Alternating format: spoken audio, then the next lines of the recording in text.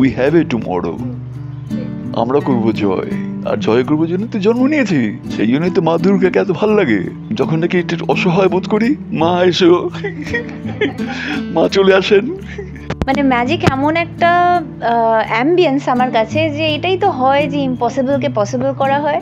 আমার বাবা রোজই সেটা করেন আমার চোখের সামনে, আমার মাও সেই রকমটাই। ইনফ্যাক্ট এটা আমার বাবা বলে থাকেন যে আমাদের বাড়ির অ্যাকোয়ারিয়ামের মাছটাও হচ্ছে ম্যাজিশিয়ান।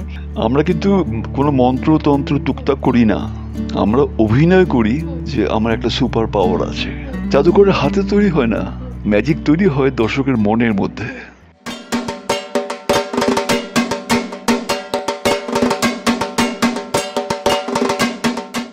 পিসি সরকার জুনিয়র মানেই নতুন কোনো ম্যাজিক, নতুন কোনো রূপকথা।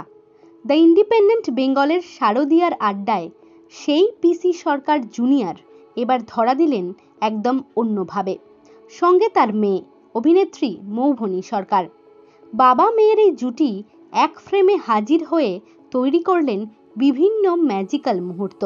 মানে ম্যাজিক এমন একটা অ্যাম্বিয়েন্স আমার কাছে, যে এটাই তো হয় যে ইম্পসিবলকে পসিবল করা হয়। আমার বাবা রোজই সেটা করেন আমার চোখের সামনে, আমার মাও সেই রকমটাই, আমার বড়দিও তাই, আমার ছোটো বোনও তাই। ইনফ্যাক্ট এটা আমার বাবা বলে থাকেন যে আমাদের বাড়ির অ্যাকোয়ারিয়ামের মাছটাও হচ্ছে ম্যাজিশিয়ান। সুতরাং ওই অ্যাম্বিয়েন্সটা, মানে একটা মাছ যেরকমভাবে জলের ভেতরে থাকে, সে কি তার ওই জলের পরিবেশটাকে আলাদা কিছু ভাবে? আমার সেরকম একদমই মনে হয় না। ইনফ্যাক্ট এরকম মনে হয় যে যেখানেই আমি যাব সেখানে জাদু ঘটবে। এবং আমরা বেশ কিছু অভিজ্ঞতা শুনেছি বিভিন্ন জায়গায়, যে বাড়ির মধ্যে, যে বারুইপুরে একটি বাড়ি ছিল পুরনো আপনাদের, তো সেখানে নাকি বাঘ এবং সিংহ রাখা হতো। এবং আগেও আমরা দেখেছি যে তখন অবশ্যই সেরকম একটা চল ছিল যে বাঘ সিংহ এই ধরনের পশুদেরকে দিয়ে একটা ম্যাজিক দেখানো হতো। তো এটা তো ভীষণ ইন্টারেস্টিং একটা ব্যাপার, বাড়ির মধ্যে এই জন্তু জানোয়ারগুলো রয়েছে। আমি একটু অভিজ্ঞতাটা জানতে চাইবো। অ্যাকচুয়ালি এর অভিজ্ঞতাটা বাবা ডাইরেক্টলি বলতে পারবে, কারণ বাবা সম্রাটকে প্রথম নিয়ে আসে, আর সম্রাট আমাদের কাছে একটা ভাইয়ের মতো ছিল। সুতরাং ওকে আমরা আলাদা করে একটা মানে অ্যানিমাল ওইভাবে ভাবতাম না। একেবারেই বলবো যে আমি যবে থেকে আমার সেন্স হয়েছে সম্রাটকে দেখেছি, এবং সম্রাট ওয়াজ দ্য ফার্স্ট ওয়ান। এরপরে আমাদের তিনটে সিংহ ছিল এবং অনেক অ্যানিমালস ছিল। অ্যানিমালস বলে আমরা আলাদাভাবে ভাবতাম না, যেরকম আমাদের শোয়ের মধ্যে নানা আর্টিস্টরা পারফর্ম করতো এবং দেশ বিদেশে সেই পারফরমেন্সেসগুলো নানা রকমের অ্যাপ্রিসিয়েশন পেয়েছে।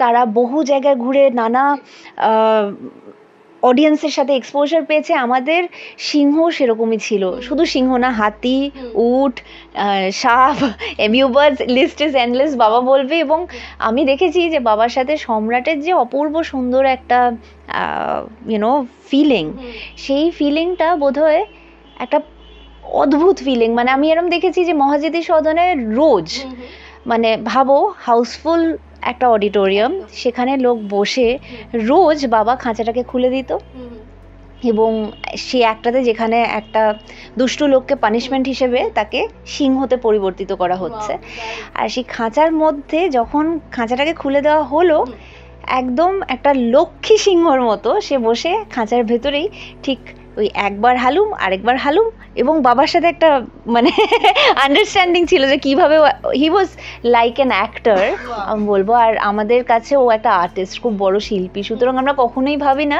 যে ও আমাদের কাছে নেই, কিন্তু এটা তো ডেফিনেট যে 25 ইয়ার্স পর্যন্ত ম্যাক্সিমাম সিংহ বাঁচতে পারে।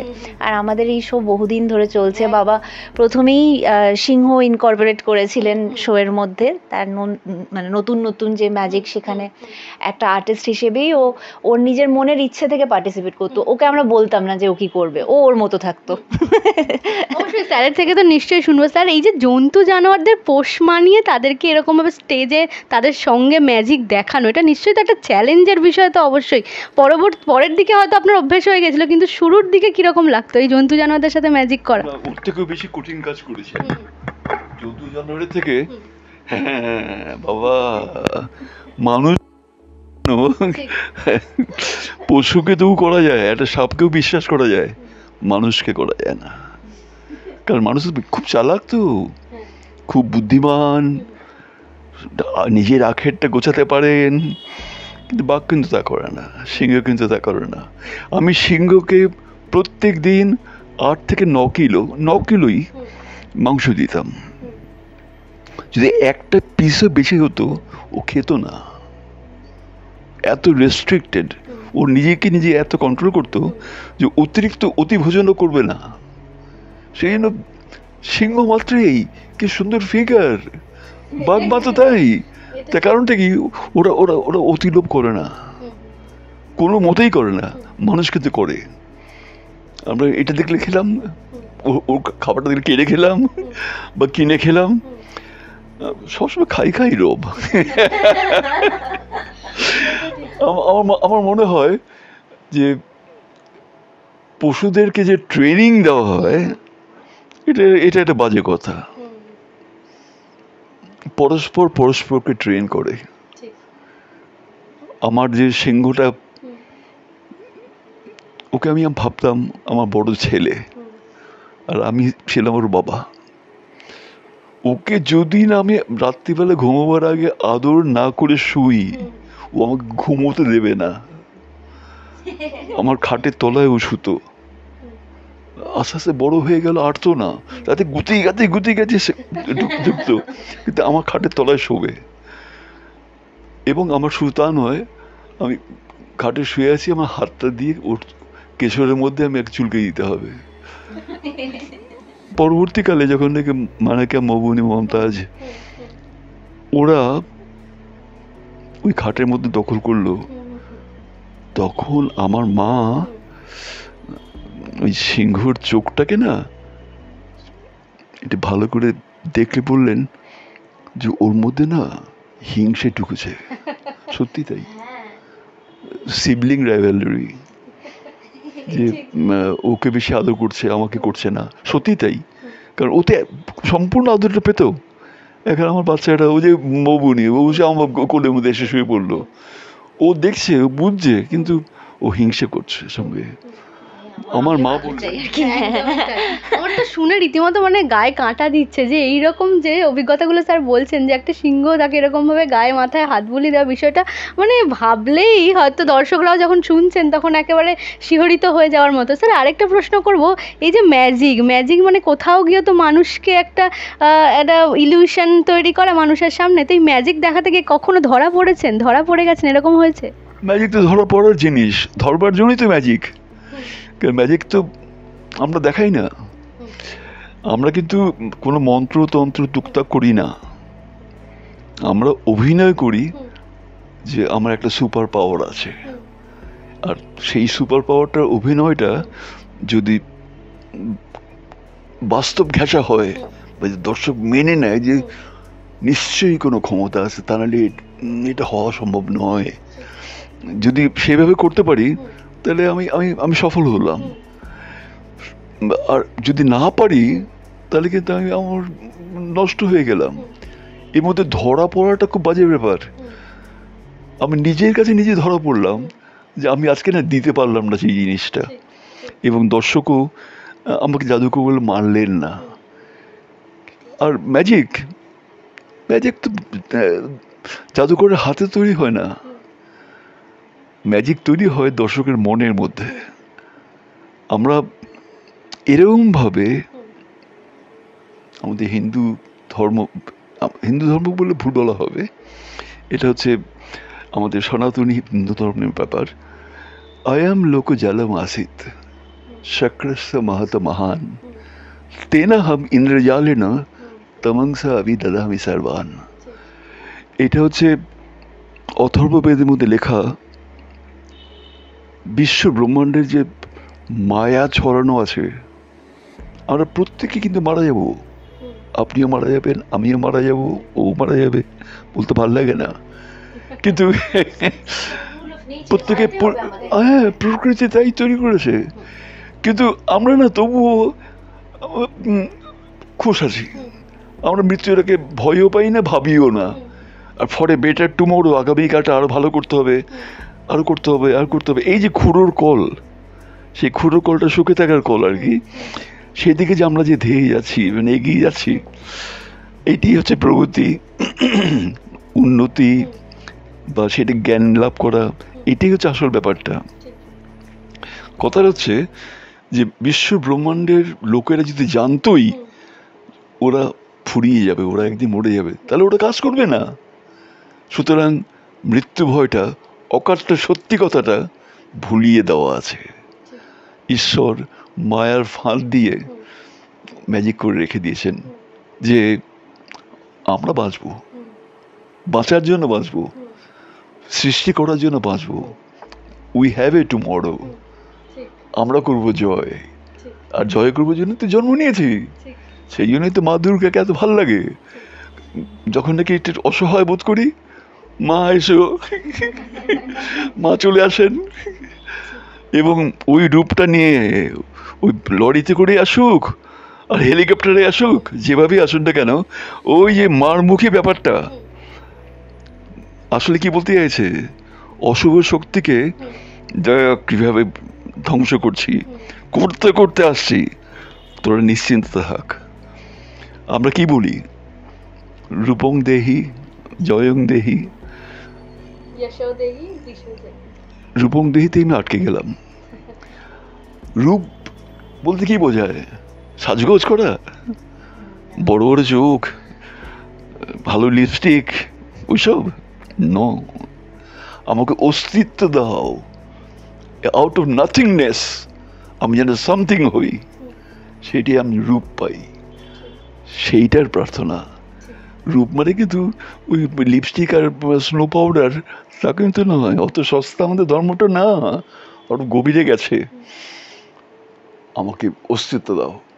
পোলট্রির মুরগির মতো সবাই সাদা পালক আর মাথায় লাল ঝুঁটি, তেমনভাবে আমরা জন্মাতে চাই না। আমাদের একটা বিশেষত্ব চাই, আমার একটা আমিত্ব চাই, যে না আমার নামটা আমার নাম, তোমার নামটা তোমার নাম, ওর নামটা ওর নাম। এই যে ব্যক্তিত্বটা, এটাকে আমরা ক্ষুরধার সম বা ত্রিশূলের 3 মুখের মতো ধারালো করতে চাই, এবং বাঁচবো, বাঁচার মতো বাঁচবো, একটা কিছু দিয়ে বাঁচবো। স্বামী বিবেকানন্দ বলেছিলেন, দাগ কেটে যা। কি সুন্দর কথা! আরে জীবনে বাঁচবো, দাগ কেটে যাবো। আমি সেই না আপনাদের প্রত্যেককে বলছি, আপনারা প্রোগ্রাম দেখছেন, ভালো লাগছে খারাপ লাগছে পরের প্রশ্ন, ভালো তো লাগতেই হবে, কারণ আপনারা ভালো মানুষ, আমিও ভালো মানুষ। আমার বক্তব্য হচ্ছে, উপদেশ দিয়ে গেলাম, সুযোগ পেয়েছি তো, দাগ কেটে যান। আমাদের অবর্তমানে যেন মানুষ খোঁজে আমাদেরকে, যে একটা লোক ছিল যে নাকি এই দাগটা কেটেছিল। আর দাগটা কিন্তু অদ্ভুত জিনিস। আমার যে স্ট্রেট লাইন, আমি যদি স্ট্রেট লাইন হয়ে থাকি, আমি বিশ্ব ব্রহ্মাণ্ডের প্রত্যেকটা স্ট্রেট লাইনের সঙ্গে আমার দোস্তি হবে, আমি মিশে যাবো। আর আমি যদি ব্যাকা লাইন হয়ে থাকি, পৃথিবীর অন্য ব্যাকা লাইনের সঙ্গে কোনো বন্ধুত্ব হবে না। অসাধারণ বললেন স্যার, আমি মুগ্ধ হয়ে যাচ্ছি যত শুনছি। আমার মনে হচ্ছে যে সারাক্ষণ শুনতেই থাকি স্যারের এত অভিজ্ঞতা। তুমি তো না হয় আজকে ইন্টারভিউ নিতে এসছো, আমাদেরও একই অবস্থা হয়। রোজ কোনো বিষয়ে যখন আলোচনা হয় তখন এরকমই হয় বিষয়টা। রোজ বিকেল বেলা আমরা যখন চায়ের আড্ডাতে বসি, তখন আমরা বাবাকে বলতে বলি, এবং বেশ ঘন্টার পর ঘন্টা আমরা বাবা যেটা বলছে শুনি, কারণ প্রত্যেক দিন এমন কিছু নতুন একটা বাবা বলে যেটাকে আমাদের শুনলে দেখেছি সব সময় কাজে লাগে। কি অদ্ভুত ব্যাপার! আমার ক্ষেত্রে সব সময় তাই, আর আমার বোনেরাও বলবে ডিটো ডিটো। আমি সেই জন্য বলতাম যে ওরা যখন স্কুলে গিয়ে লেখাপড়া করছে, হোম টাস্ক করছে, তারপরে পড়া মুখস্থ করছে, আমার খুব দুঃখ লাগতো। আমি তখন যখন ওরা কাছে আসতো, আমার খুব ফিস করে বলতাম, আমি আশীর্বাদ করি তুই এবছর ফেল কর, একটা বছর ছুটি নে, তোর তোর সব কিছু আছে, ছোটবেলাটা হারিয়ে গেছে, খেলতে পারিস না, বন্ধুর সঙ্গে আড্ডা মারতে পারিস না, কোথাও আমার হারিয়ে যাবার নেই মানা, ওই হারিয়ে যেতে পারিস না, ওই বাঁধনের মধ্যে লেখাপড়া পাস করতেই হবে। তাহলে আই ডোন্ট মাইন্ড, 1 বছর ফেল কর, উপভোগ করে নে লাইফটাকে, কিন্তু পরে ভালোভাবে পাস করতে হবে। যতটা রিল্যাক্সড মনে হচ্ছে, বাবা কিন্তু ভেরি রিল্যাক্সড, কিন্তু উল্টো দিকটাও রয়েছে। বাবা ভীষণ স্ট্রিক্ট, মানে আমাদের গ্র্যাজুয়েশন মাস্টার্স ক্রস করার পরেই কিন্তু অভিনয় জগতে ঢোকার সেই লাইসেন্সটা পেয়েছি, সুতরাং স্টেপ বাই স্টেপ সমস্তটা হয়েছে। হ্যাঁ, এইটা আমাদের বেশ একটা পাওনা ছিল যে বাবাকে সবসময় আমরা যে কোনো অ্যাক্টিভিটিতে, মানে আমার এখনও মনে আছে যখন আমি ইংলিশ লিটারেচারের জন কিটস বাবার কাছ থেকে শিখতে চেয়েছিলাম। ন্যাচারালি আমরা সবাই একটা খুব টাফ কবিতা পেলে সবার আগে এমন একজন মানুষের কাছে যাব যে আমাকে খুব সুন্দরভাবে বুঝিয়ে দেবে। তো বাবা, আমার মনে আছে যে এমনভাবে আমাকে জন কিটস বুঝিয়ে দিয়েছিল যে আজও সেই প্রত্যেকটা মানে বা অনুভূতিগুলো আমার একেবারে হাড়ের ভেতরে ঢুকে গেছে, আজও ভুলিনি, কখনো ভুলবো না। একটা জিনিস জিজ্ঞেস করবো যে বাবার মানে জাদু এবং চোখের সামনে কখনো কতবার মানে নিজে এক্সপিরিয়েন্স করেছো যে বাবা একেবারে তোমার স্টেজের মধ্যে এরকমভাবে তাক লাগাচ্ছেন এবং তুমি স্টেজের অডিয়েন্স হিসেবে বসে সেটা দেখছো? দেখো, আমাদের বাড়িতে একটা অদ্ভুত রকমের কাণ্ড প্রত্যেক দিনই ঘটে, আর সেটা হচ্ছে যে বাবা মানেই বাবা স্টেজে, বাবা স্টেজে যখনই পা দিচ্ছে, মানে বাবা যেনাকে পাটা ফেলছে স্টেজের ওপরে, একটা ট্রানজিশন আমি দেখতে পাই যে আলোটা যেন ব্রাইট হয়ে গেল। এটা আমি একদম বাড়িয়ে বলছি না, এরকমটাই চোখে দেখেছি। এবং অ্যাজ অ্যান অডিয়েন্স তুমি যদি বলো যে আমি আমার বাবাকে দেখতে পেয়েছি as a father and as an artist, দুদিক থেকেই কিন্তু আমি ভীষণ লাকি। কারণ প্রথমত আমি মানুষটাকে বাড়িতেও দেখতে পাচ্ছি এবং বাড়ির বাইরে যখন সে পারফর্ম করছে তাকে দেখতে পাচ্ছি, সুতরাং এটাও দেখতে পাচ্ছি যে সে কিভাবে নিজেকে প্রিপেয়ার করছে, কিভাবে সে স্টেজে উঠলো। সুতরাং আমি এইটুকুনি বলতে পারি যে আমার বাবা যখন স্টেজে ওঠেন, আমার মা যখন স্টেজে ওঠেন, তারা সত্যি সত্যি magicians in the true self. কারণ তারা কিন্তু তার আগের বা পরের মোমেন্টে সেই ম্যাজিকটাকে ক্রিয়েট করার যে প্যারামিটার, সেগুলোকে বুঝেই স্টেজে ওঠে এবং সেই স্টেজের যে কাঠামো, সেই স্টেজের কাঠামো অনুযায়ী যখন ম্যাজিকের সামনে আমরা পিসি সরকার জুনিয়রকে দেখছি, হি becomes a different PC Sarkar junior বলতে আমরা যাকে বুঝি, সেই মানুষটাকে আমি বাড়িতে চাইলেও খুঁজে পাবো না এবং স্টেজেই পাবো, কিন্তু আমি জানি সেই লোকটা আবার আমার বাবা। বাবা থেকে ম্যাজিশিয়ান আস্তে আস্তে যে হয়ে উঠছেন এবং দর্শকের সামনে একটা অন্যভাবে আসছেন, এই বিষয়টা কিন্তু একটা ট্রানজিশনটা একটা দেখার মতো বিষয়। যে যদি ইন্টারভিউ নেওয়ার থাকে তাহলে তোমাদের প্রত্যেকটা স্টেজের মাটিকে ইন্টারভিউ নেওয়া উচিত, যেটা ঘটে কেমন করে। স্যারের কাছে জানতে চাইবো, স্যার দিদির অভিনয় কতটা ভালো লাগে বা অভিনয় দেখে কিরকম ভাবে আপনি, মানে দিদি তো দর্শকদের আনন্দ দিচ্ছেন, আপনারা কতটা আনন্দিত হন অভিনয় দেখে টিভির পর্দায়? হ্যাঁ, আমি তো অভিনয় দেখতে পেলাম না, আমি অভিদশ দেখেছি, মানে ওভার অ্যাক্টিং। কিছু বলতে চাও? হ্যাঁ, একদম বলতে চাই। বাবা আমাকে কিন্তু ভীষণ কারেক্ট করেন, শেখান। বাবার কিন্তু কখনোই এরকম হয়নি যে অত্যন্ত লাই খাওয়া যে বাচ্চাগুলো হয়, হ্যাঁ, যেখানে বললো যে না না তুমি খুব ভালো করেছো। ইনফ্যাক্ট এটা আমাদের বাড়িতে সাংঘাতিক রকমের হয় যে বাবা মা কিন্তু এইটা কিন্তু ঠিক হয়নি, এটাকে ভালো করে করো। হ্যাঁ, এই যে ব্যাপারটা যে নন প্যাম্পার্ড একটা ব্যাপার, এটা কিন্তু সব সময় ছোটবেলা থেকেই ছিল। ইনফ্যাক্ট আমার বড়দি স্টেজে ওঠার সময় হোক, আমি অন স্ক্রিন যখন অ্যাপিয়ার করছি নাচের ক্ষেত্রে হলেও, আমার ছোটো বোনও তাই, হ্যাঁ, they have a very different take on it. মানে একদমই যে না না বাবা তুমি ভালো করেছো, খুব দুর্দান্ত করেছো, এইভাবে কিন্তু কখনো আমাদেরকে বাবা বলেনি না, রাদার আর্টিস্টিক্যালি কথা বলেন, যেটা আমাদের কাছে ভয়াবহ। কারণ আমাদের সাথে কথা বলছেন ম্যাজিশিয়ান পিসি সরকার জুনিয়র, ওনার ইভ্যালুয়েশন আমরা চুপ করে শুনি আর শিখি। তো যেটাই বলেন সবসময় দেখি ওই যে বললাম কাজে লাগে। So that is a very unique thing. আমার মনে হয় যে সেই দিক থেকে অ্যাজ আ ডটার আমি খুব লাকি, অ্যাজ অ্যান আর্টিস্ট আমি খুব লাকি যে আমাকে সংশোধন করে দেওয়ার মতন এমন একজন মানুষ পেয়েছি যিনি এত সেন্সিটিভ। বাবার সামনেই বলছি, I think he is a very very very sensitive person. Sir আরেকটা ইন্টারেস্টিং প্রশ্ন করব, এই যে আপনার নামের যে মানে টাইটেলটা যেটা রয়েছে সরকার, SORCAR, এটার বিশেষত্ব তো অবশ্যই রয়েছে, এটার মানে মানে আলাদা কি বিশেষত্ব রয়েছে? মানে অবশ্যই আলাদা তো অবশ্যই। অনেকে বলেন, অনেকে ভাবেন, অনেকে জানেন, জানার তো সীমা পরিসীমা নেই, যে সোর্সারি মানে হচ্ছে ম্যাজিক ইংলিশে, ওটা কিন্তু ওটা SORCERY, সরসারার মানে জাদুকর। বাবা নাকি সরকার বানানটাকে ওই সরসারির দিকে টানবার জন্য SORCAR করেছেন। ভালো কথা। আমি বাবাকে জিজ্ঞেস করেছিলাম, বাবা তুমি হঠাৎ SORCAR করলে কেন? বাবা বললেন যে অনেক কারণে, এর থেকে সুন্দর হয় না। সবার আগে আমার দুঃখ যে আমার নামের মধ্যে দিয়ে আমি বাঙালিয়ানাটা প্রকাশ করতে পারিনি, কারণ PC সরকার, পিটা তো ইংরেজি কথা, সিটা তো ইংরেজি কথা। বাবা বললেন এই সরকারের মধ্যে দিয়ে আমি যদি বাঙালিয়ানাটাকে গুঁজে দিয়ে দর্শকের মনে, অটোমেটিক্যালি আমাকে আমার যা বলতে চাইছি সেভাবেই আমি প্রকাশিত হব। আমরা প্রত্যেকেই জানি SOR স্বর হয়, যেমন নাকি FOR ফর হয়, NOR নর হয়, সেরকম SOR স্বর হয়। আর CARটা হচ্ছে কার, গাড়ি। আমরা সবাই জানি CAR কার। সুতরাং সরকার ইংরেজিতে লিখতে গেলে SOR স্বর, CAR কার, সঠিকভাবে ওটা। কিন্তু আমাদের ইউনিভার্সিটি শিখিয়েছেন,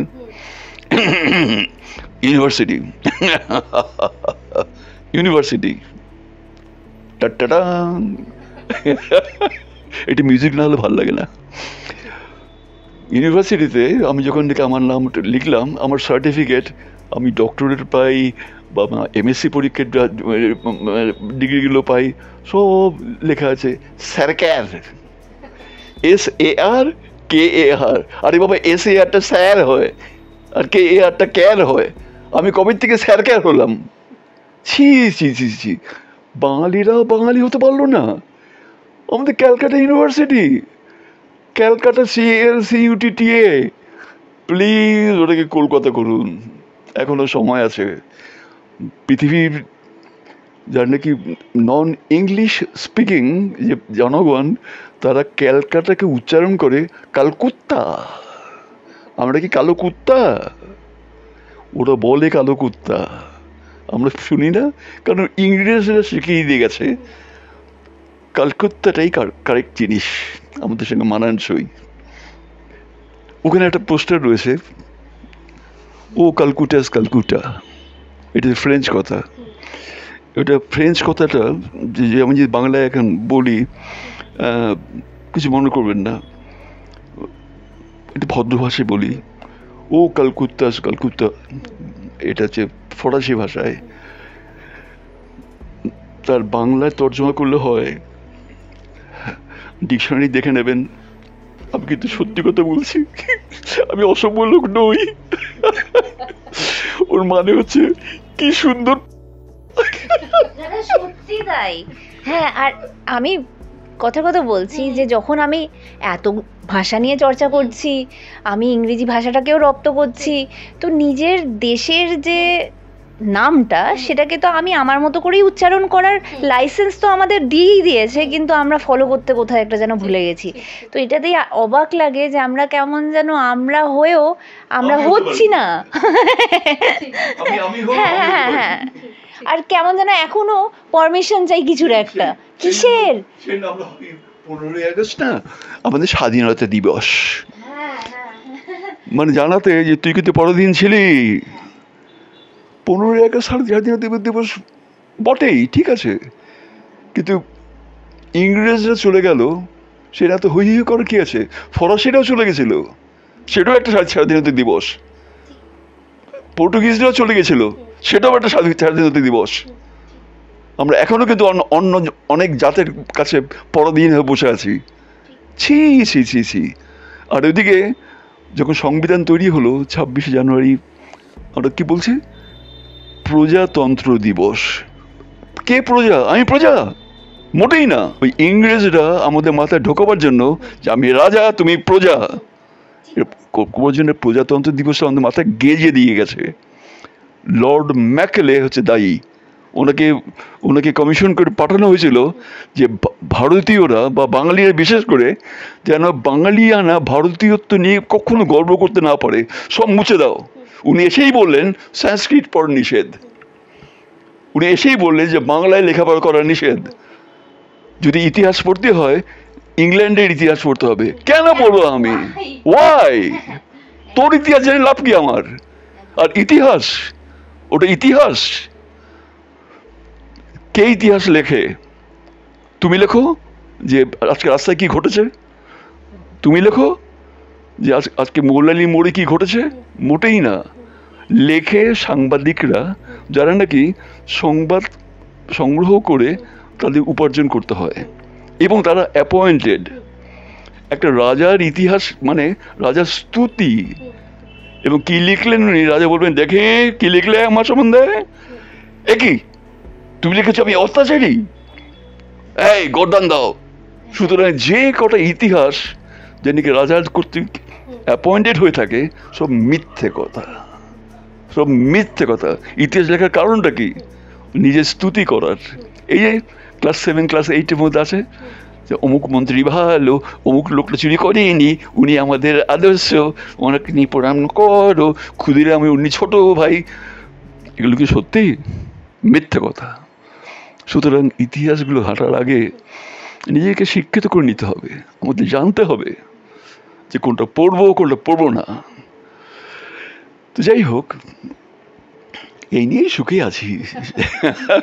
দিদি, আমার একটা প্রশ্ন ভীষণ জানতে ইচ্ছে করছে, প্রশ্নটা তো আমি করবো, উত্তরটা জানতে ইচ্ছে করছে। সেটা হচ্ছে যে এই যে বাড়ির মধ্যে বাবা ম্যাজিক করছেন, মা ম্যাজিক করছেন, দিদি ম্যাজিক করছেন, তুমি ব্যক্তিগতভাবে মানে পছন্দ করো কার ম্যাজিক সব থেকে বেশি? আচ্ছা, তুমি যদি আমাকে জিজ্ঞেস করো যে একটা হাতের মধ্যে কোন আঙুলটা কোন শেপের এবং কেন, তাহলে প্রশ্নটা যেমন হবে আমার কাছে অদ্ভুত লাগছে। কারণ ব্যাপারটা হচ্ছে যে আমরা হ্যাঁ একেবারে সবাই মিলে একসাথে একটা বডি, এবং সেই বডিটা আলাদা আলাদা করে দেখতে পাই না। মানে আজকে যদি একটা চোখ অন্য চোখটাকে অ্যানালাইজ করতে চাই, ব্যাপারটা যতটা অদ্ভুত লাগবে ঠিক এরকমই আমরা সবাই মিলে কিন্তু আমরাই। এবং তুমি যদি বলো এখন যে এটা কে লিখেছে, আমি বলবো যে এটা না আমি লিখিনি, আমার হাত লিখেছে। তাই কি? হাত দিয়ে আমি লিখেছি, কিন্তু লিখেছে তো আমি। ও আমার হাত, ও আমার মাথা, সে আমার আত্মা, ও আমার কল্পনা, সব মিলিয়ে তো আমিটা। কিন্তু একটা অ রয়েছে, একটা ম রয়েছে, একটা রস্বই রয়েছে। তা আমি থাকবার জন্য তিনটে কিন্তু জিনিসের সংযোজন হলো ওটা। তা আমার ক্ষেত্রে সব কিছুর মধ্যে আমি ছড়িয়ে আছি, আমি আমি আমি আমি করে। আবার তাহলে আমার খুব গুঁড়ো তত্ত্বে চলে যাই। ঈশ্বরকে বললাম, ঈশ্বর তুমি কে? ঈশ্বর জবাব দিলেন সোহাম, সেটাই আমি। তুমি যেটা ডাকাবে, যেটা কথা বলবে, সেটাই আমি সর্বত্র বিদ্যমান। আমার না আছে বাবা, আমার না আছে মা, আমার না আছে মৃত্যু। আমি জন্মাইনি, আমি মরবো না। উমা, কি সুন্দর কথা, ধর্মের কথা তো। একদিক দিয়ে বুঝলাম, আবার বিজ্ঞান দেখলাম একই কথা অন্যভাবে লিখেছে। Energy cannot B created, energy cannot B destroyed. Energy creates energy, energy এনার্জিকেই তৈরি করে। আরে আমাদের কথা তাই বলেছে। আমি শম্ভু, আমি স্বয়ংভূ, আমি নিজেই নিজেকে জন্ম দিয়েছি। এত তর্ক কিসের মধ্যে? আসলে নিজেরা বুঝতে পারেনি আমরা। আর এইটুকু জ্ঞান নিয়ে ভাবি যে বিরাট বড় জ্ঞানী পুরুষ হয়ে গেছি, আর সমস্ত পৃথিবীর সমস্ত কিছু জানা হয়ে গেছে আমার। তখনই ঝগড়াঝাটি লাগে। আমি যতটা হিন্দু, আমি ততটাই মুসলমান, আমি ততটাই খ্রিস্টান। কারণ প্রত্যেকটাই সত্যি কথা, প্রত্যেকটাই শেখায় আমাদেরকে কী করে সুখে থাকতে হয়, কী করে ওই বিশ্ব ব্রহ্মাণ্ডের যে সৃষ্টিকর্তা, তার মনের মতো সৃষ্টি আমি হতে পারি। সৃষ্টিকর্তা কখনো ডিফারেন্স করেননি, উনি আমাদের তৈরি করেছেন সমান দিয়ে, সমান ভালোবাসা দিয়ে। আমার কাছে আমার বড় মেয়েও যা, মেজে মেয়েও তা, ছোট মেয়েও তা, তুমিও তাই। একেবারে তাই। আমি কিছু প্রশ্ন করব, আমি জানতে চাইবো যে একে অপরের পছন্দগুলো তোমরা ঠিক কে কতটা জানো। আমি প্রথমে তোমার কাছেই আসছি, বাবার পছন্দের খাবার কি জিজ্ঞেস করবো। আমি তোমাকে এটা একটা অন্য ঘুরিয়ে রিপ্লাই দিচ্ছি। হ্যাঁ, আমরা সবাই মিলে 5 জন ভেনিসে গিয়েছিলাম ঘুরতে। আর ভেনিসে গিয়ে বাবা আমাদের সবাইকে পকেট মানি দেয় এবং আমাদের ডিসিশন হয় যে যে যার মতো শপিং করব, খুব তাড়াতাড়ি শপিং টপিং সেরে আমরা সবাই মিলে এক জায়গায় ফিরে আসব। এবার আমরা সবাই বেরিয়ে গেছি, আমি আমার দিকটা গল্পটা বলছি। আমি হঠাৎ দেখি একটা খুব সুন্দর মাস্ক, ভীষণ ভালো লেগেছে। হ্যাঁ, দেখলাম প্রাইসটা একটু বেশির দিকে, মানে আমার যেটা রয়েছে মানিটার মধ্যে 50%-এর ওপরে এক্সস্ট হয়ে যেতে পারে। তো আমি ভাবলাম যে এটা একটু মাকে বা বাবাকে দেখা হলে জিজ্ঞেস করবো যে এটা আমি নেবো কিনা, কিন্তু আমার বড্ড ভালো লেগেছে। হ্যাঁ, আমি তো তারপরে মা বাবাকে খুঁজতে বেরোলাম। ও মা, দেখি উল্টো দিক থেকে দিদি আর মমতাজ আসছে আর বললো যে মাকে দেখেছিস? বললো যে হ্যাঁ ওইখানে। হ্যাঁ, ওই তো বাবা খুঁজছিল। হ্যাঁ, তো ওখানে সবাই মিলে একটা জায়গায় দেখলাম যে আমরা চলে এলাম এবং আমাদের প্রশ্ন সবার একটাই ছিল, আর সেটা হচ্ছে আচ্ছা ওখানে একটা মাস্ক পাওয়া যাচ্ছে, আমরা কিনবো কি? তো আমি তোমাকে বলছি এটা একটা গোটা শহরের ব্যাপারে। যখন আমাদেরকে পকেট মানি দেওয়া হয়েছিল আমরা সবাই মিলে একই জিনিস কিনতে চেয়েছিলাম। তো we are all very much similar. এবং বাবা কি খাবে, বাবা কখন খাবে, বাবা কি খেলে ভালো থাকবে, বাবার কি কি খাওয়া উচিত, সমস্তটাই আমার সারাক্ষণই জানা। ব্যক্তিগত কথা বলবো। হ্যাঁ স্যার বলুন। একদম ব্যক্তিগত কথা। তুমি কি সত্য ভাবতে পারো, মিথ্যে কথা ভাবতে পারো? রাত্রেবেলায় আমি শুয়ে আছি, স্বামী স্ত্রী শুয়ে আছি, স্বামী স্ত্রী শুয়ে থাকে, হঠাৎ আমার না পায়ে এই মাসেলটা ব্যথা করতে আরম্ভ করলো। ক্র্যাম্প ধরেনি, তবে ব্যথা করছে। আমি না হাতটা বাড়িয়ে আমি আমার বউয়ের পাটাকে না ঠিক ওই মাসেলের জায়গাটায় চিপে দিলাম। ও বলে হ্যাঁ হ্যাঁ ওখানে ব্যথা করছে আমার। আমি বললাম তুমি বুঝলে কি করে? বললো আমার তো ব্যথা করছে ওইখানটাতেই। আমি ইয়ার্কি পারছি না। আমার মনে হয় পরস্পর পরস্পরের পরিপূরক। একটা তালা এবং চাবি কে বেশি ইম্পর্টেন্ট বলা মুশকিল। আর সঠিক চাবি সঠিক তালা খুলতে পারে। সেই তালা খোঁজার ব্যাপারটাই হচ্ছে জীবনে খোঁজা। চাবিটা খোঁজাটা, হাজার হাজার চাবি রয়েছে বাজারে ছড়িয়ে, কিন্তু কোন চাবি দিয়ে যে আমার মনের দরজাটা খুলবে। আর কবিগুরুকে কাছে পেলে তো জিজ্ঞেস করতাম যে স্যার আপনি কবিতা লিখেছেন না আমাকে ফাঁসিয়ে দিয়ে গেছেন? কবিগুরু বলতেন নিশ্চয়ই। কেন হে বাছা এম বলছে কেন? আমি তো বললাম আপনি লিখেছেন ভেঙে মোর ঘরের চাবি নিয়ে যাবি কে আমারে। আমি যদি চাবিটা ভেঙেই ফেললাম তো ঘর থেকে বেরোবে কি করে? দিদি আরো একটা জিনিস জিজ্ঞেস করবো যে অবসর সময়ে বাবা কি করতে ভালোবাসেন সব থেকে বেশি? অবসর সময় আমি যখনই বাবাকে পাই আমি বাবার কাছে চলে যাই। সুতরাং আমার মনে হয় অবসর সময়গুলোই হচ্ছি আমরা। হ্যাঁ, মানে আমরা কাজ করি আর তারপরে একে অপরের সাথে থাকি, ওটাই আমাদের অবসর সময়। অবসর সময় তো আলাদা কোনো নেই নেই নেই। কাজটাকে ভালোবাসলে যদি আমরা এনজয় করি ফাটাফাটি ফাটাফাটি। আমার যদি অবশ্য করতে দেয় না, আমার বউ খুন্তি নাড়ে, আমি পেছন থেকে যদি হাত বাড়িয়ে দিই বলে বেরো ওখান থেকে, আমি নাকি বাড়াবাড়ি করি। ঠিক আছে তাই। স্যার মৌবনীদের প্রিয় অভিনেতাকে আপনাকে জিজ্ঞেস করবো। অভিনেতা গভর্নমেন্ট অফ ইন্ডিয়া। মৌবনীদের পছন্দের ঘুরতে যাওয়ার জায়গা? পছন্দে ঘুরতে যাওয়া, কল্পনায় হারিয়ে যাওয়া, ভীষণ হারিয়ে যায়, খুঁজে পেতে বের করতে অসুবিধা হয়। মৌবনি মৌবনি। হ্যাঁ, ইউজুয়ালি মানে একটা ক্লাউড থাকে, সেটার নাম হচ্ছে 9। হ্যাঁ, সেটার উপর ভাসতে থাকি। আর বাবা মা যখন মানে আমার খাওয়ার টাইম হয় বা এমন কিছু করার টাইম হয় যখন আমাকে সেটা করতেই হবে, ওই ক্লাউডটার থেকে আমাকে নামিয়ে আনে, আবার তারপরে ওখানে চলে যাই। এইটাই মানে ডেইলি রুটিন। স্যারের পছন্দের অভিনেতাকে তোমাকে জিজ্ঞেস করবো। স্যারের পছন্দের অভিনেতা অনেকেই আছেন, কিন্তু ব্যাপারটা হচ্ছে যে আমার মনে হয় না যে বাবা 1 জন 2 জন 3 জনকে স্পেসিফিক্যালি ফলো করেন। কারণ আমার মনে আছে যে যতবার আমি কোনো আর্টিস্টকে দেখেছি, সেটা কোনো ফোক আর্টিস্ট হতে পারে, একদমই নাম না জানা কেউ, কিন্তু সে অসাধারণ আর্টিস্ট, হয়তো রাস্তার কোনো মাদারি হতে পারে, যার নামটা লোকে খুঁজে বার করতেও চায় না। বাবাকে দেখেছি সেই লোকটাকে ওই বসে থাকা অবস্থা থেকে রাস্তার মধ্যে তুলে তাকে জড়িয়ে ধরে তাকে আমাদের স্টেজে নিয়ে এসে সেই যোগ্য জায়গাটা দেওয়া। সুতরাং তার কাছে যে ফেভারিট অভিনেতা, আমি এখনও মনে হয় না যে তিনি নিজেই বলতে চাইবেন, কারণ আমরা তো শিখছি সব সময়, and it's a learning process. এবং হতে পারে যে আজ পর্যন্ত যে ফেভারিট তাকেও পেরিয়ে গিয়ে আরেকজনকেও ফেভারিট হয়ে উঠলো।